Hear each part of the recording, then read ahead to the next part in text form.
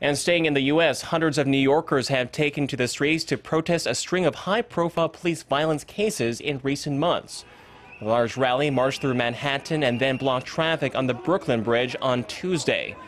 Activists made up of mostly black, white, and Latino youth held signs saying "Stop Police Murder" as they called for justice for African-American men who were shot dead by white police officers.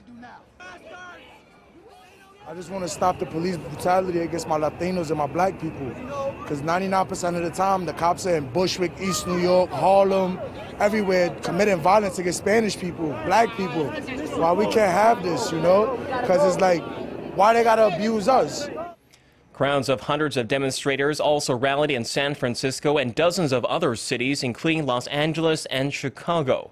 The protests followed the shocking killing of an unarmed black man in South Carolina earlier this month during a routine traffic stop.